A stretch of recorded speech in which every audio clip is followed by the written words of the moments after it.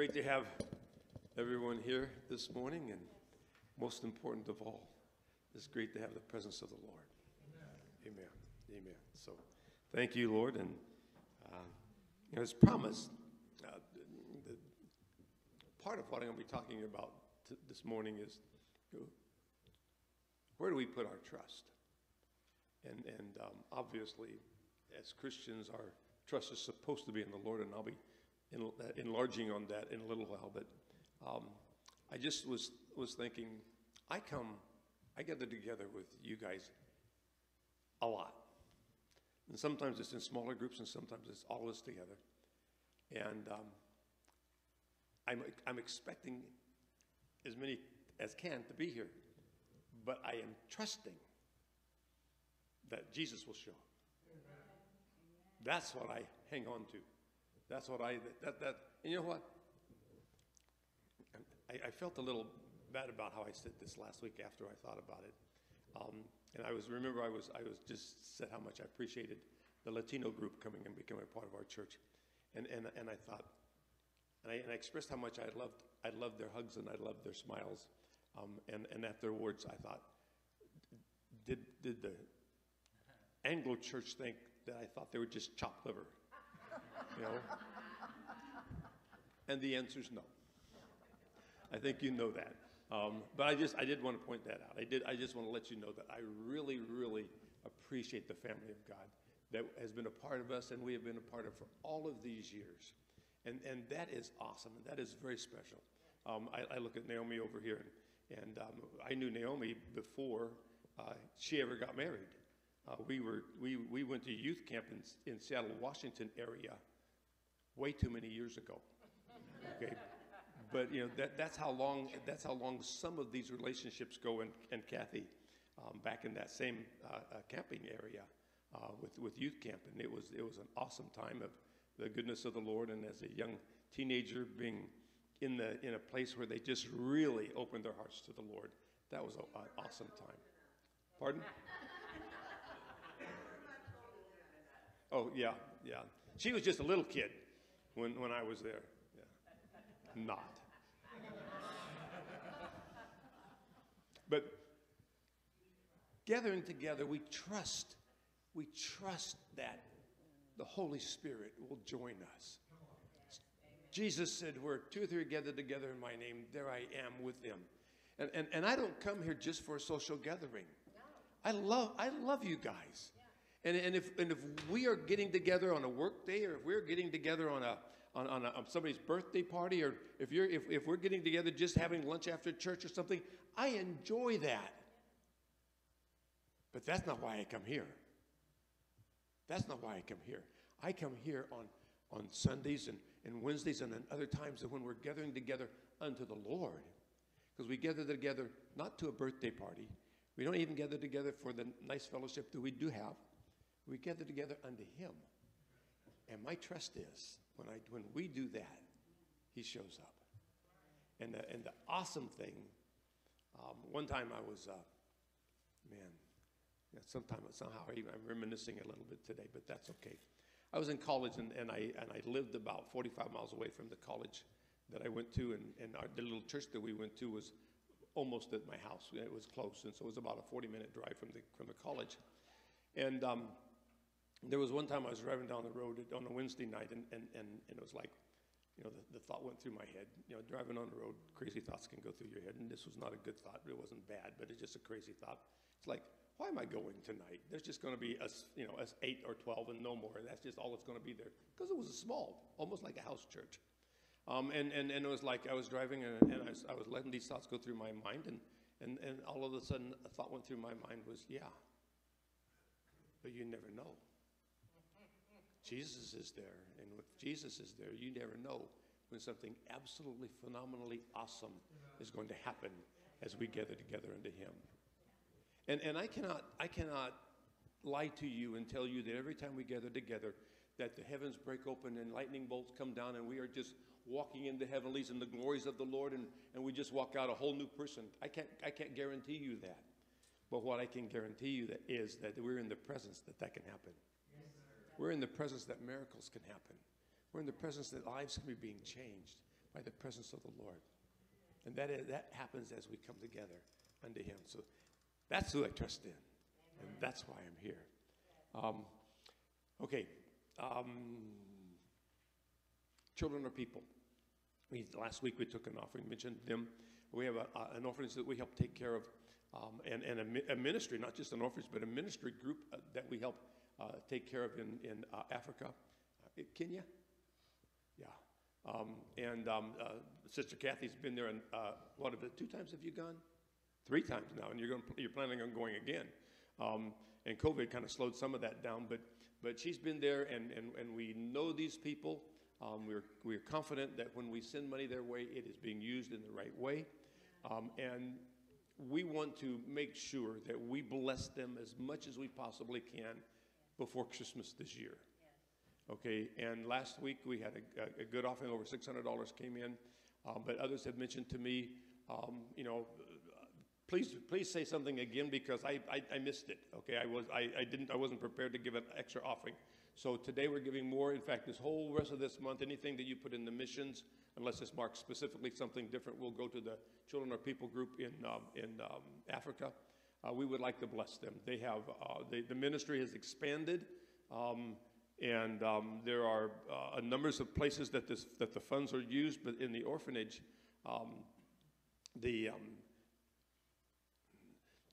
I'm almost.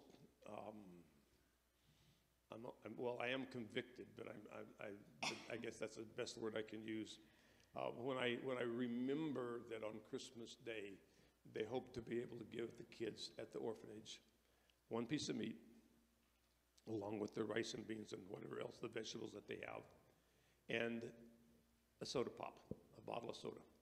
That's their Christmas dinner. And I want to make sure that they get at least that. So as we give, let's give generously to bless them. Do you know particularly how many kids are in the orphanage per se right now? Over 100. And I know the ministry covers way, way, way more than that, but the orphanage itself is over 100. And we will supply for a few families up on Mount Ellicon, also for Christmas, mainly because we support them. Yeah. Their churches and their schools up there. Yep. And we have one also in Uganda that we will supply for. Yep. Yeah. And a lot of the kids in the orphanage came from Sudan, yeah, with all of the trouble that's been going on in the Sudan. And so they have literally rescued kids out of that environment. And they're there. And they're there growing both with education and stuff like that, but in the presence of the Lord. This is a Christian organization, and they minister into the lives of those kids in a wonderful, wonderful way. So we know that we're doing double blessings into their lives. Okay, tonight, 6 o'clock here for prayer. Wednesday night, 7 o'clock, we have Bible study, and then Shem has been working and ministering from the perspective of word appreciation. That's a little vague, but it's essentially helping us understand the Bible, helping us understand why we appreciate the Bible, why we think it is the Word of God, and why we believe that it is pretty accurately the Word of God. Okay, and I appreciate the first 2, and what, have you got 2 or 3 more? Don't know? Yeah. We just, okay, we're you know, when we do Bible study, we don't care if it goes a little longer, okay? If I'm going to preach, if my preaching gets too long, I'll come back next week. And then it's the same way. If it seems to be building, then he'll just add 1 more onto it. So, and that's good. We appreciate the efforts of those that put into the teaching of the Word, and we have been blessed tremendously over the years by the Bible study times that we've had. So I want to encourage you about those. Okay, I think that's everything that I need to mention. So let's all stand. Brother David? Yes. We do have the ladies' meeting on the 26th from 6 to 7 here at the church. Okay. Ladies, and you will be joined with some of the ladies from the Spanish church. November 29th, you get a flyer up here. It's sitting here. No, 26th, I'm sorry. November 26th from 6 to 7 here at the church. So if you want to keep track of that, you can grab one. That's for ladies. And, they try to do that once a month, and that's a wonderful time that they gather together. So before we start, could some of you just reach around and lay your hands on Ernie? Yeah, you. He's in pain. The doctors are trying to figure out what's going on, but he's in pain. And we just need to pray together. Father, right now, in Jesus' name, we speak into Ernie's body, healing and health. Father, we come against the enemy who's out to kill, steal, and destroy. In Jesus, we open our hearts and we pray the power of God into his body in Jesus' name, because you came to give abundant life. And if that same spirit that raised Christ from the dead dwells in him, it's going to quicken and make alive and strengthen his mortal body. And Father, in Jesus' name, we speak into his body healing and speak into his body health. And Father, we rebuke the pain. We stand against that now, and we speak into his body health, Lord. Proper functioning of every area of his body so that this pain is gone in Jesus' name. In Jesus' name. And Father, we know that there are people here in this fellowship, and some of them maybe not here this morning, that are battling in their physical body. And Father, we lift them to you. God, our hearts break when we know that there are people suffering. And when it's in our own fellowship, even more so, Lord, we pray against that in Jesus' name.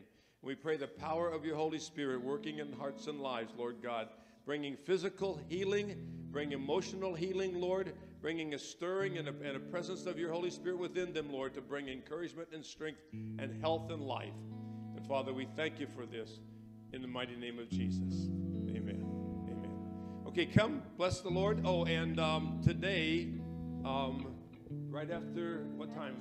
Right after service? About noon or right after church. Okay, pretty closely after the service, there's going to be our first meeting of New Believers gathering, okay, New Believers class. So that's going to be here today. Almost forgot that one. That was really important. Yeah, anybody's welcome. You don't have to be a new believer, but that's especially to help them get started in their walk in the Lord. Okay, those of you who know me know that I love the Word of God.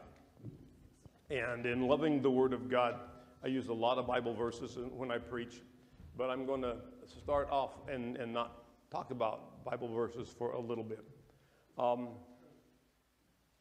There have been a few times that I have felt like I needed to apologize for even being a man.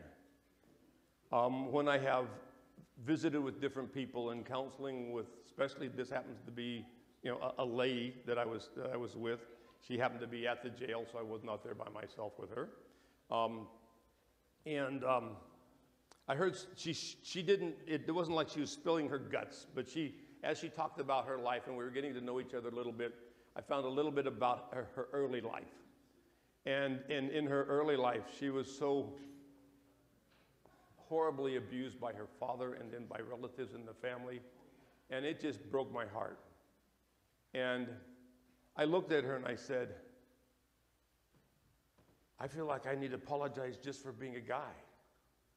It is horrible that someone, whether technically male or female, that they would treat someone else like that, especially when it's someone that's a child that you are really, they're in your care. You are the trustee over that child.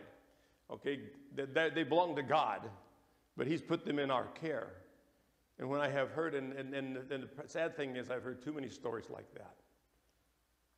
Well, today, I feel a little bit the same way in a different aspect, and I almost feel like I need to apologize for being an American.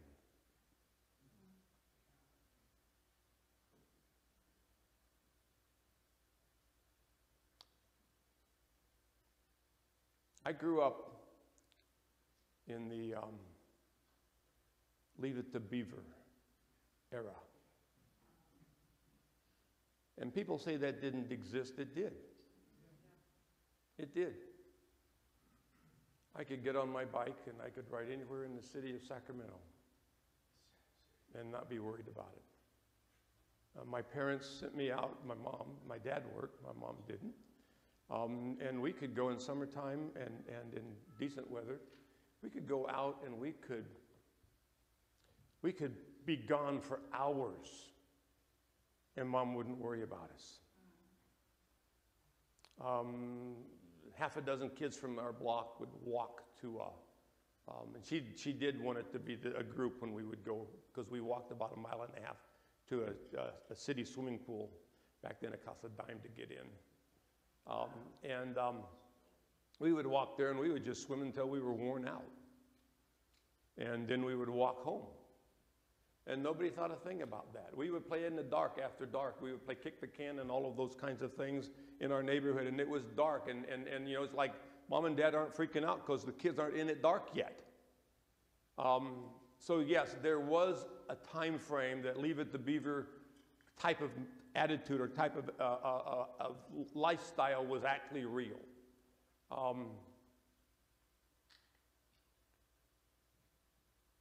I realized that during that time, evil happened. I don't believe it didn't happen. All of the things that we're aware of, no, let me scratch that. Many of the things that we're aware of now, much more aggressively aware of because of all of the coverage by news and stuff, happened back then, but it was not as prevalent.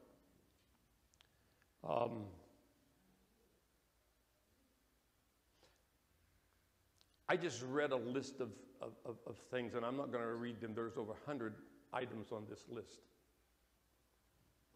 And it ties in with what I'm talking about here because, in fact, technically, folks, it's 2 sides of 2 sheets of paper. The lines are single-spaced mostly, and it is full.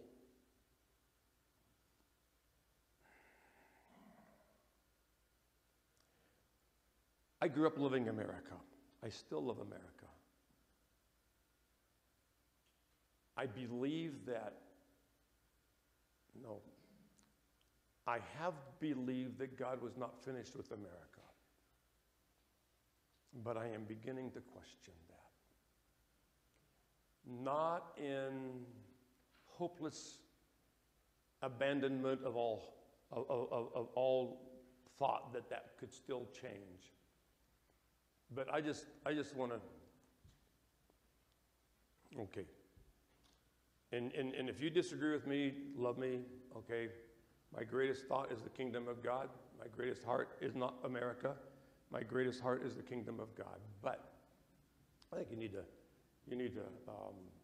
I'm not even going to read all of these because it would take all of my preaching time, and we're not here for you to hear my gripes and my concerns and my frustrations. But if you voted for the Democratic Party this year, this is what you voted for: higher prices, rapidly rising food costs, U.S. not being energy independent despite our vast resources, and in that same category, there's like 3 times that many things. If you voted for Democrat, you voted for drag queens telling stories to children. It's the Democrats that push that and defend it when it is being challenged. If you voted for Democrats, you voted for school boards that tell parents that they have no business telling the school board how to run what their children should be taught. You are voting for school boards that encourage pornography. Things that I've seen this on YouTube as someone filmed it. A school board, a woman is reading a book that's in the school library, and they shut her down because they said that's indecent and we cannot allow you to read that in here. But it's in the school library for 3rd and 4th graders. Wow. Okay, we're not talking about college level, we're not talking about high school. Yeah, okay. Again, you're voting for those who want the criminals to be let back in the street. I just read headlines in the newspaper the other day. A man who had been convicted of murder was released back in the street and killed another person. Okay, murderers are set free within 24 hours. Okay. God's definition of one man, one woman marriage destroyed. Pride events taking over even into elementary and middle schools. You're voting for those who would like men to get into women's sports and take over their sports and take over their locker rooms. Girls have actually been told that they cannot be in their locker room if they cannot share it with a young man who considers himself a girl. And if you cannot willingly let that girl, they would call him a girl, let that young man who thinks he's a girl be in that locker room, then you can't go into the locker room. You just lost your rights to your own locker room. Abortion, with all the horrible things about abortion, and I won't go any farther in that because that grieves me tremendously. If you voted for Democrats, you voted to defund the police, to give rioters the right to attack police stations, and then defend them when they get arrested for burning down the building, and then they get released. We want to replace police with social workers. You voted for a Democrat, you voted to have no borders for our nation. You voted for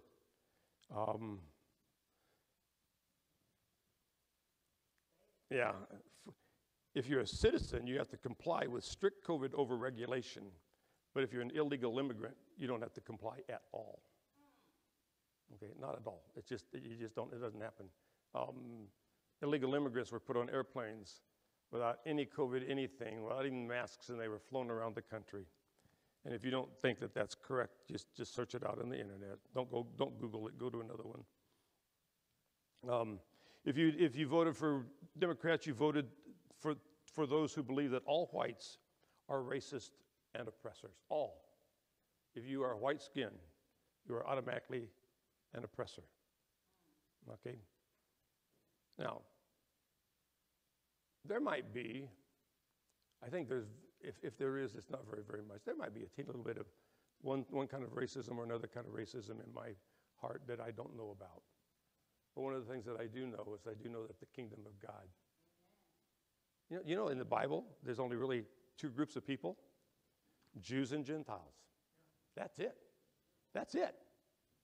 The Bible doesn't list a whole bunch of, now it mentioned a couple of them that were black, but it doesn't talk, it talks about two races, two groups, Gentiles and Jews. And then it says in Christ Jesus, even those two are made together as one. Okay?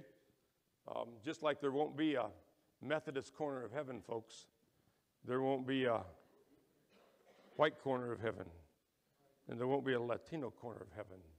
This is not going to be there. Okay.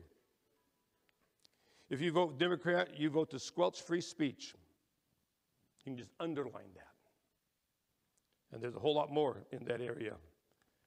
If you voted Democrat, you voted to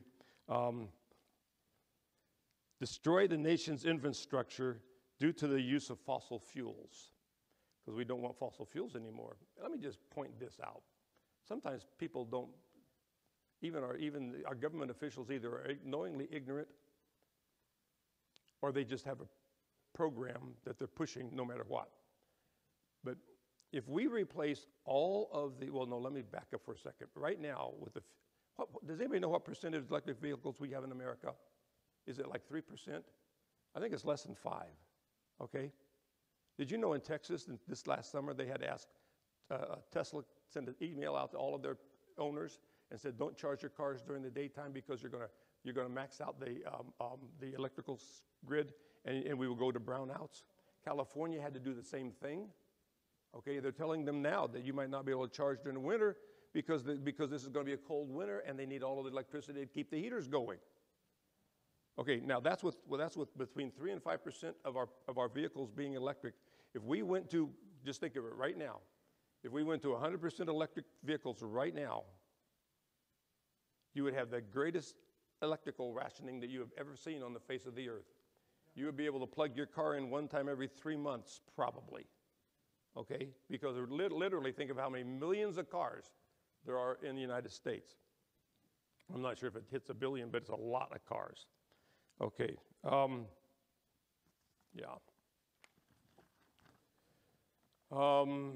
Yeah, if you vote Democrat, you vote for the government to have the right to force you to put something in your body you do not want.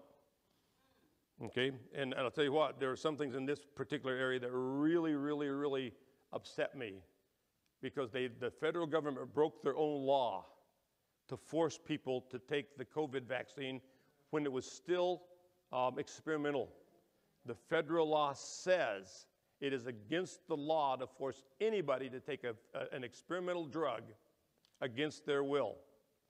And before it was even approved, and it was still experimental, they were telling people, you don't get a shot, you don't work. That's illegal in their own laws, but they just ignored it. If you vote Democrat, you vote to have the mentally ill and the drug addicts to take control in the destiny of our neighborhoods.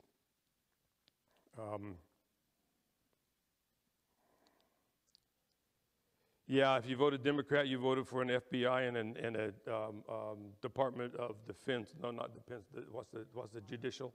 Yeah, IRS, FBI, and a couple others that are now politically motivated and politically run. They literally they have weaponized our system rather than using our system for the way it was designed.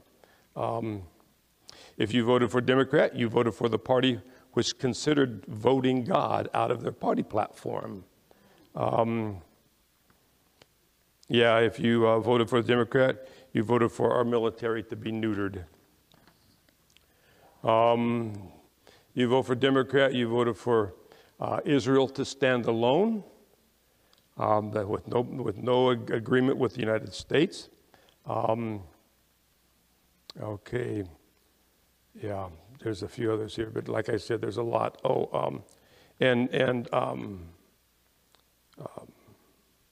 The guy who wrote this says this: to the extent that a nation follows the biblical principles of government, to that extent there is a reduction of human pain, suffering, and poverty. To the extent that a nation refuses to follow the biblical principles of governance, to that extent there will be an increase in human pain and suffering and poverty. I did a study when I was in college one time, years ago.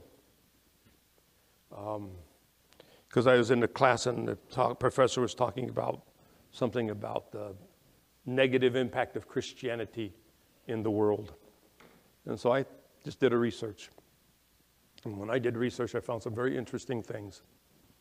When Christianity would move into a nation, orphans started being taken care of. Widows started being taken care of. Mentally ill started being taken care of. Senior citizens that were old started being taken care of. Okay, medical, how many hospitals in Springfield were started by churches? Okay, hospitals were started by churches. Universities were started by churches. Okay, this wasn't because they elected better government. This was because the people's lives changed. And they begin to be more Christ-like in their reactions and in their actions towards their community. And they looked at it not in a way of what's in it for me. Okay, now, can I say that the business has to have a little bit what's in it for me? If a business doesn't make a profit, they won't be here next week. So there, and by the way, someone one time in our own church preached and said, what's the kingdom alternative for the profit motive? I went home and pondered about that. And I pondered and I pondered and I pondered. And I thought, God built profit into his system. When one seed goes into the ground, you don't get one fruit. In fact, God built big profit. When a fish sows eggs and another fish comes along and fertilizes those eggs, we've got some in our little pond. Okay, we had like 6 fish in our pond 2 years ago. Now we've got probably 50. We got to take some of those out because it's getting overstocked, you know. But God's plan is, the difference is the difference between profit, honest profit, and greed. Now, greed is ungodly. It is ungodly. And we've got some greedy people in our government, folks. It is ungodly. Now, profit motive, and sometimes it's like, when does it go from profit to greed? And it's the hard attitude. Okay, it's a hard attitude, because if that profit is turned around and used for positive things, I don't have a problem with somebody becoming a multi-billionaire.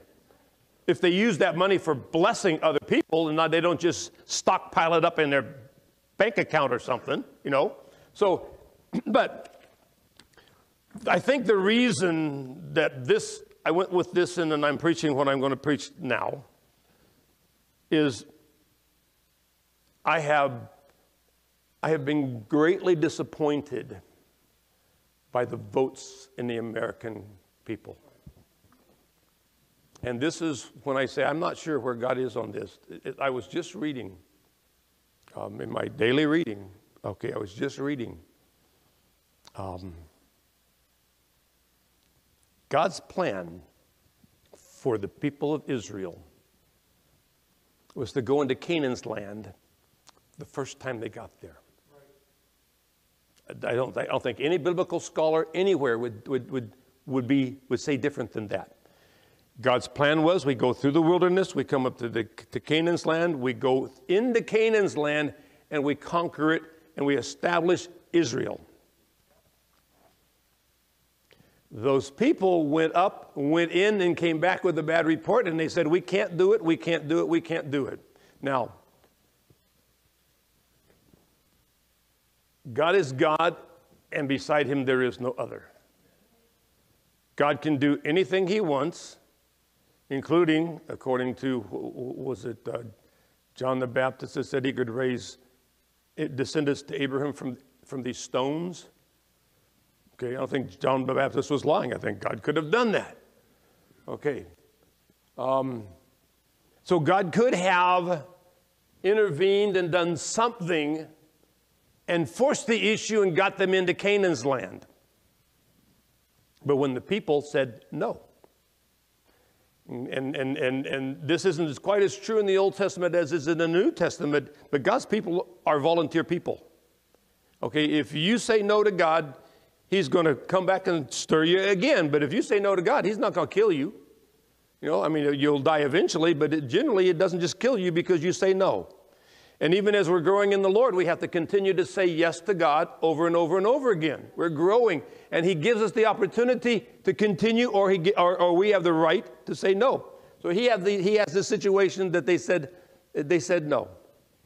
And then my mind jumped to when Jesus went to Galilee, and it says that he was not able to do many miracles because of their unbelief.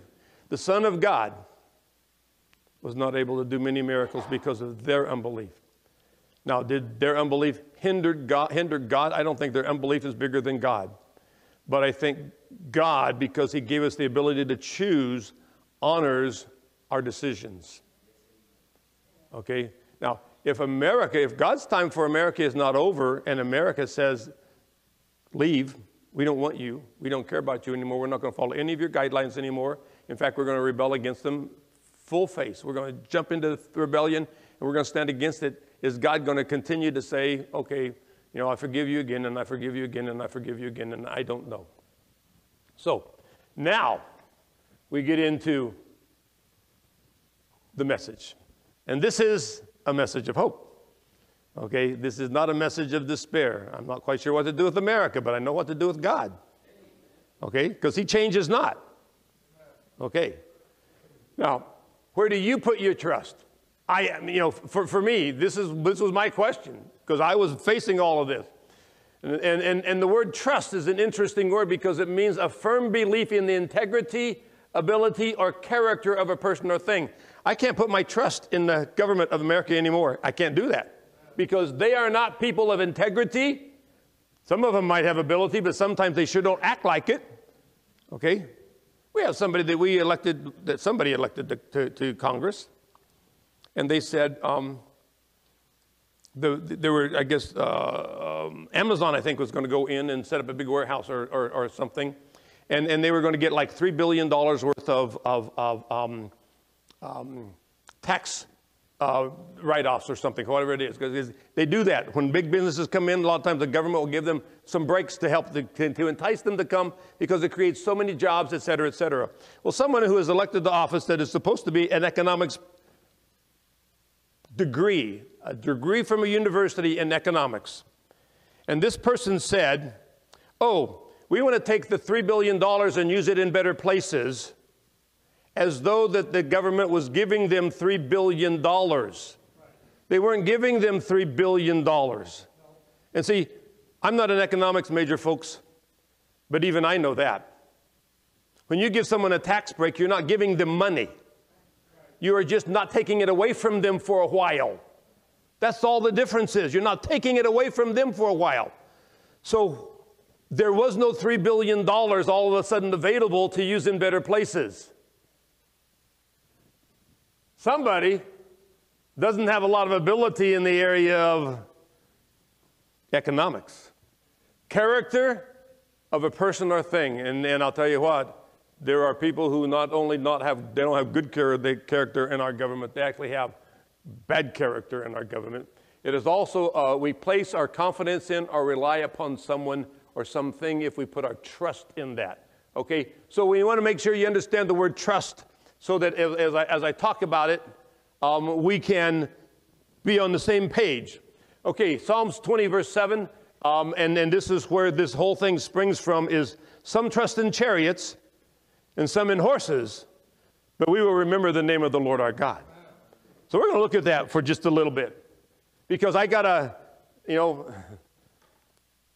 I am working to adjust my mind a little bit here. I didn't think I was trusting in government so much, but I think I'm a little more shaken than I should have been, a little more upset than I should have been.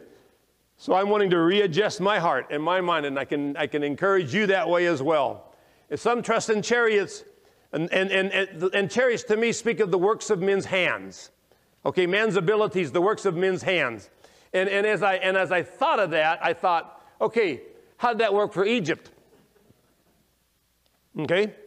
How'd that work for Egypt? Egypt trusted in chariots, and they brought their chariots down, and they were heading in to take care of Israel. They're going to kill all the Israelites, all the Hebrews, and their chariots got halfway across, and they got mired in the mud and got stuck, and all of a sudden, it ended. Okay, trusting in chariots didn't work for them. And then I thought of another one I don't have a picture of, but how about Sisera with his 900 chariots? In Judges, it says this: when Barak attacked, the Lord threw Sisera and all his chariots and warriors into a panic. Sisera leaped down from the chariot and escaped on foot. Then Barak chased the chariots and the enemy army all the way to whatever that word is, killing all of Sisera's warriors. Not a single one was left alive. Wow. And he had 900 chariots, and not one chariot made it through. Some trust in horses. And when I thought about that, I was thinking about natural strength and ability, like size, training, number, okay, that thing, natural strength and ability. So, we have football stars, basketball stars that trust in their natural ability. It's not wrong necessarily to use your natural ability in a good way, okay? But to trust in it and trust in our abilities. We could even include in that our intelligence, trusting in how smart we are. But how'd that work for Goliath? Goliath was a giant, bigger than anybody else in his time. And Goliath was trained as a warrior. Okay? He didn't just have his reliance upon his size.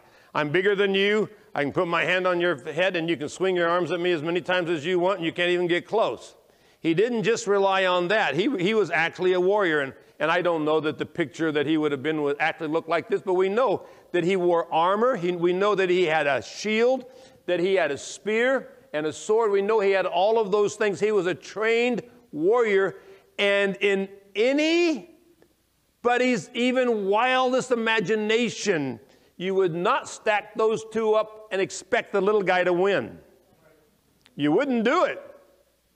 Okay, you just wouldn't do it. You know, if I would, okay, confession, folks. I think this is probably the truth. If I had been in Israel's army and I had seen David going down to fight Goliath, I think I might have started running the other direction. Because if David got defeated, the Philistines were going to be all over us. And I would have looked at that and I would have thought, ain't no way. Ain't no way. It just can't happen. But God, but God, you put God into the situation and it's totally different. So how'd that work for Goliath? Well, then let's look at the prophets of Baal on Mount Carmel. How'd that work for them? They trusted in their abilities. They cut themselves. They cried out to their gods, and nothing happened. And good old Elijah, he thinks, you know what, this isn't hard enough for God yet. Now if it's in the drought, I don't know how hard they had to scrounge to get the water to soak that thing down. But, in the middle of the drought, he was taking the stuff they needed the most and throwing it in the ground. But he took those, was it 12? 12? And dumped them on the top. And it soaked the thing so much. And then there was a trench dug around it, and the water even went down into the trench and filled the trench around it. It was soaking wet. Now, I think lightning doesn't even care whether it's soaking wet or not, but God didn't. God didn't care, and Elijah didn't care because he didn't trust. Elijah was not trusting that somehow that he could put that on and the sun's warmth would come and finally catch something on fire or even get one of those little sticks to make your own fire. He wasn't trusting in any of that. And he knew that God, and I don't know if God dropped into his heart to do this or if he just did it because he thought it would be fun. I honestly don't know. The Bible doesn't tell us. But he did it. And in the middle of that, wham, fire fell from heaven, and it not only burnt up the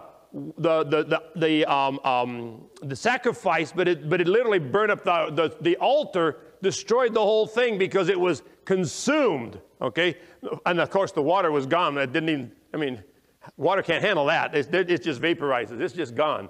So, how'd that work for the prophets of Baal? Okay, strength of man, abilities of man. They were priests of the demonic forces, and it did not matter. God was God. But we will remember the name of the Lord our God. Now, there he is, and I don't know if he looks like that, but there he is. Okay, we will remember. We will remember. Now, it talks about this. I will lift up my eyes to the hills. This is Psalms 121. I will lift up my eyes to the hills. From whence comes my help? My help comes from the Lord who made heaven and earth. Now, the Lord who made heaven and earth is who?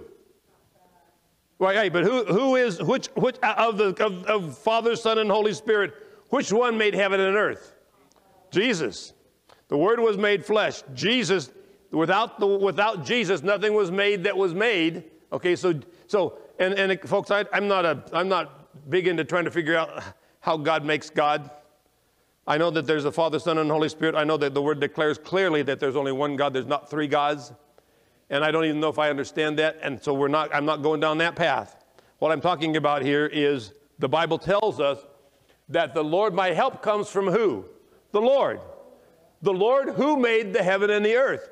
So we can pray to the Father in the name of Jesus, and there is power released. He is the one that we draw our help from, that we draw our strength from. Who do you trust? Who do I trust? You know what? Whether you like Donald Trump or whether you didn't like Donald Trump did some very, very good things for our country. But you know what? I can't trust in him. I cannot trust in him. I cannot trust in him even being elected again or not being elected again. My trust cannot be in the Republican Party or any other party. And by the way, I don't trust in the Republican Party either. They're as stupid as the Democrats in some of the things that they do, okay? It is almost, and you know, I'm not wanting to be just mean here, folks, but it's almost like you get elected to high enough official position in America and your brain stopped working. And I just don't understand it because literally, okay, folks, literally, there are things that happen. And I sit down and talk with a friend and we go, you know what? I can't understand this. I can't understand why it's going this way because I can figure out a better way for it to happen. And it's not my job. And these people are smart. And these people have aides and all of these helpers that are experts in these fields. And I know they could figure that out. So why didn't they do it the easy way? You know, why didn't they fix the situation? And some of it's politics, but that's what I said. By the time you get to a certain height, something happens. Okay. So, we know He's the Lord Jesus Christ, the one who made the heavens and the earth. He is our Lord and King. Psalms 3, it tells us this way. For you, O Lord. Okay. Remember the 7 sons of Sceva? And they were trying to cast out some demons. And they said, in the name of Jesus who Paul preaches, get out. And the demon said, Jesus I know, and Paul I know, but who are you? They knew Paul. They weren't his best friend, but they knew Paul. Okay, they knew him. One time a pastor that started this church, some people that he knew started playing around with demons. Folks, that's evil. But they would get together and they would bind the spirits and they would bind them to tell the truth. Satan's the father of lies. I don't think he can tell the truth. Okay? And they said, well, you know, you think that we shouldn't do that. Well, but they don't, you know, the demons didn't have anything good to say about you. And he said, I consider that a vote in my favor, you know. If they didn't have anything good to say about me, that's great. I don't want. And they said, Jesus we know, Paul we know, but who are you? They did it in the name of Jesus and our confidence. The Lord is my shield. But you, O Lord, are my shield. Jesus said, I'll never leave you nor forsake you. You are my shield, my glory, and the one who lifts up my head. I cried to the Lord with my voice. You know what? You can't just sit there and hope that something good happens. We've got to cry out. That's what we do, and especially on Sunday nights as we pray. We're crying out to the Lord on behalf of situations, on behalf of circumstances, on behalf of our country. We're crying out to the Lord because He's the one that we put our trust and our confidence in, not even the voting system. I cried to the Lord with my voice, and He heard me from His holy hill. And then that little word, Selah. Think about that. The God of heaven and earth, the God that created it all out of nothing, He hears your cry. That's astounding. That's past astounding. I don't know the next level of word. But this God, in all His awesome majesty, we cry out to Him, and He hears us. And he doesn't just hear us, He pays attention. He responds to it. Verse 5 says, I lay down and slept. Okay, he cried out to God and he found some peace. Okay? You have trouble sleeping after the election, you just get closer to the Lord. He'll help you with that.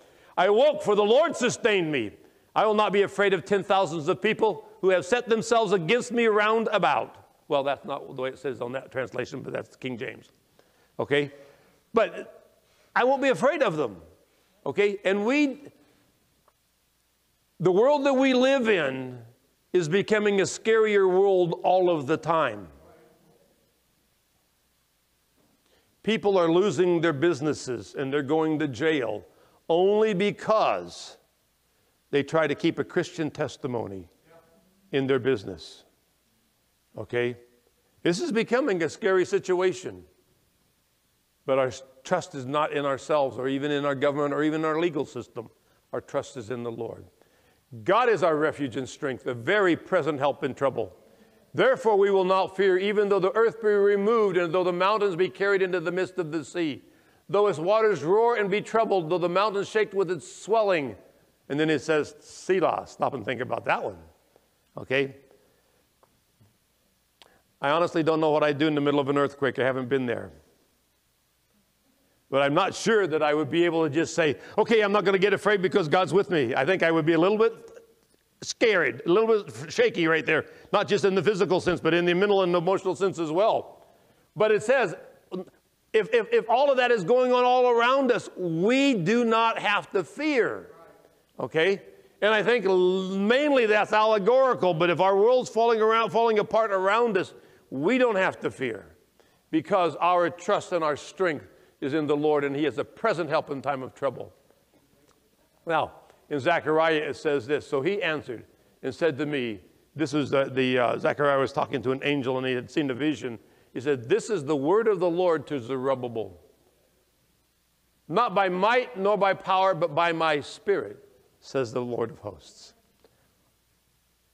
What's going to happen in our lives and what's going to happen in this world is not by might nor by power of anyone's abilities or strengths. It's by the Spirit of the Lord. We are being changed to be more like Jesus, not because we have a greater willpower than the next guy. But we are being changed to be more like Jesus because we yield to the Spirit of God working in us. And our nation is in the situation that it is in because it's rebelling against the things of God. So we just have to pray, and we have to seek the Lord, and we have to stand in the gap for our nation in expectation that will make a difference.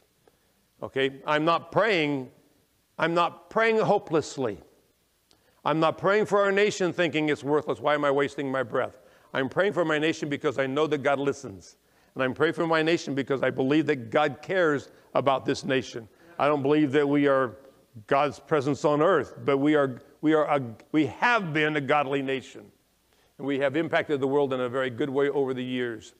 Okay, who do you trust? Why do the nations rage? I love this scripture, and it just, if you remember it, you'll know why. The people plot a vain thing. The kings of the earth set themselves, and the rulers take counsel together against the Lord and against His anointed, saying, let us break their bonds in pieces and cast away their cords from us. Okay? Let's do that. Let's just make this happen. And can I just tell you, okay, almost all the weird stuff that's going on out there is a direct rebellion against God. Okay, God says a man and a woman will be married, and they said, oh, nope, that's not enough. God says male and female, He created them, and they said, oh, nope, that's not enough. Okay? God says every child is a precious treasure to God, and they say, nope, doesn't matter. You can kill them if you want to. I mean, everything that they're doing out there is a rebellion against God. Okay? The kings of the earth set themselves and the rulers counsel together against the Lord and against His anointed, saying, let us break their bonds in pieces and cast away their cords from us. But He who sits in the heavens shall laugh. The Lord shall hold them in derision. Then He will speak to them in His wrath and distress them in His deep displeasure. And yet I have set my king on my holy hill of Zion. That's a quote from God. God says, I have set my king, and you cannot go past what He says. Okay? It cannot happen. Okay. Verse 7, I will declare the decree. The Lord has said to me, you are my son. Today I have begotten you.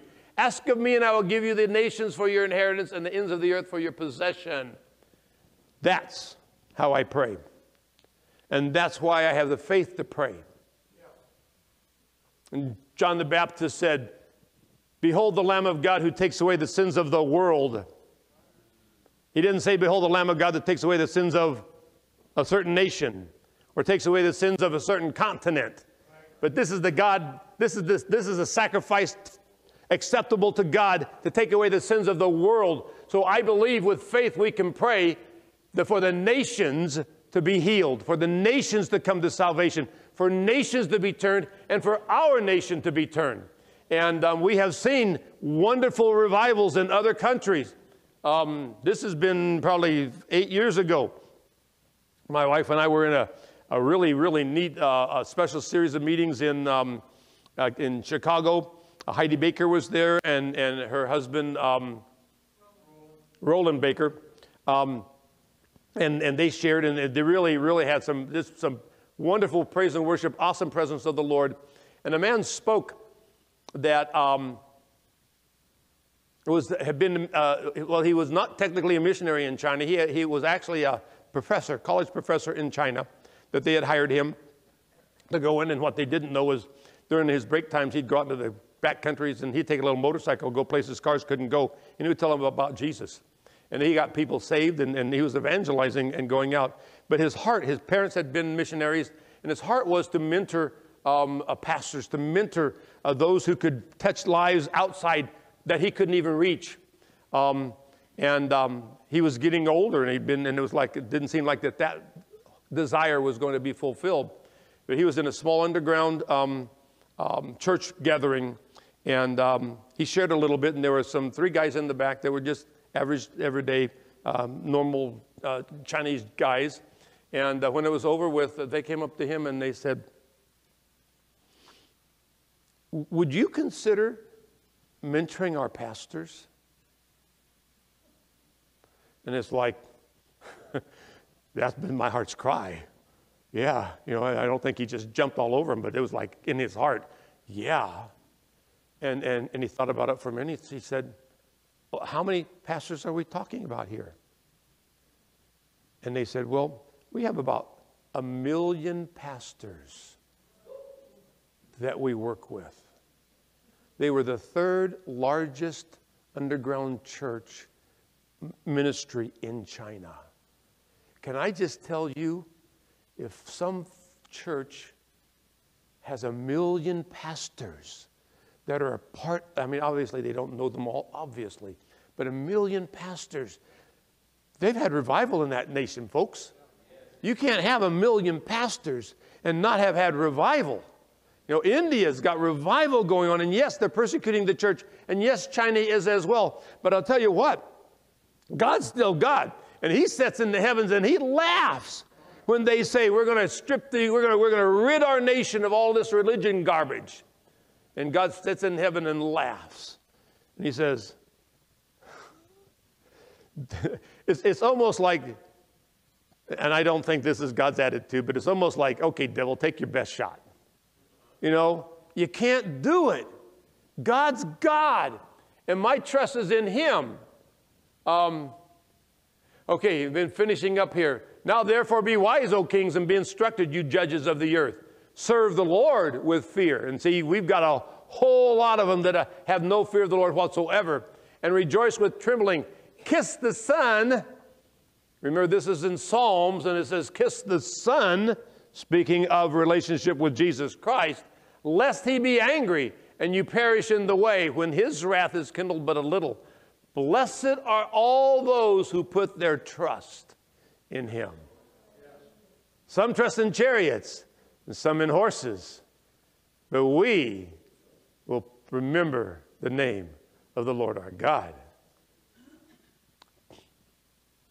Now, it's not over until, okay, this is my last, I think it's my last slide. Double check that. Yeah. It's not over until God says it is. Okay, look at here. It says, I was watching Daniel was there, and he had a vision, and he had lots of visions, and a lot of them, there's powerful stuff in those visions. And I was watching, and the same horn was making war against the saints and prevailing against them until, see, there's a limit. God says that this far and no farther. Remember when God was talking to Job, and he said, it's like Job, God was just helping Job to realize how big God was and how small Job was, and it was like, Job, where were you when I set the boundaries to the ocean? That the waters could not, here and no farther. Here and no farther.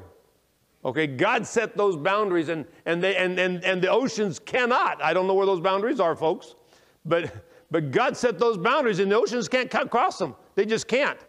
Okay, until the Ancient of Days come, and the saint, and so he said until. Okay, there's a limit until the Ancient of Days came. So up until then, in the Ancient of Days, we can look at it in a lot of different kind of ways, but obviously it is talking about the Lord Jesus Christ. And a judgment was made in favor of the saints of the Most High. And look at that. A judgment was made in favor of them. God looked down and said, okay, this is the way it's going to go. It's not going to go this way. This is the way it's going to go. But it was God's timing. A judgment was made in favor of the saints of the Most High, and the time came for the saints to possess the kingdom. Okay, like I told you, this ends in hope. And this ends in expectation of God moving and God touching and God changing. Whether it works the way I would like it to work and whether it works the way that somebody else would like it to work is less important than the reality of God going to work it out in the way that is the best way for the kingdom of God and all of the aspects of the kingdom of God. Sometimes we, in fact, way too often in our world, we have tribulation. Way too often. It just happens, folks. In fact, Jesus said, in the world you will have. So getting saved doesn't take away all of the problems. In the world you will have tribulation. But be of good cheer, because I have overcome the world. The world does not tell God how it's going to happen. God tells the world how it's going to happen. And when the leaders, when the rulers of the earth think that they can change and shake off the bonds that God has given, he laughs. He laughs. And I don't think he laughs in derision. He just laughs because, what was it? Do you remember the advertisement for the rabbit with tricks? Silly rabbit, tricks are for kids. You know, it's like the rabbit. And you remember that advertisement? Silly rabbit, tricks are for tricks are for kids. I'll get it out right, maybe. You know, and that just came to my mind. You know, God's not mad. God doesn't laugh at. It's just like silly people. You think you can stop? You think you can change my purposes and my plans? Not ultimately. Maybe sometimes in short term, like the children of Israel wanting to go into Canaan's land. Sometimes we might change a small thing, but God's plan is God's plan. And it says until, and when the until hits, gang, it's done. It's over. Okay? And the saints will possess the kingdom. Let's all stand. Father, we thank you that in a world of disaster, in a world of all kinds of confusion and turmoil, we have an anchor in the veil, within the veil that we can hold on to. We have a hope and an expectation in a God who is not moved by the world. And he cannot be pressured, and he cannot be pushed, and he cannot be manipulated. God is God, and he stands supreme. And so, Father, we thank you that though we cannot trust, and we don't even want to trust, Lord, we sometimes have done it, but God, we don't want to trust in chariots and horses. But we want our trust to be centered and focused and fixed upon you, Lord. God, we don't want to forget we live in a world, and we don't want to forget the need for prayer for this world, and we don't want to forget that there are things that go bad that we are supposed to stand against and resist and work to see them change, Lord. But Father, our trust isn't even in our ability to change them.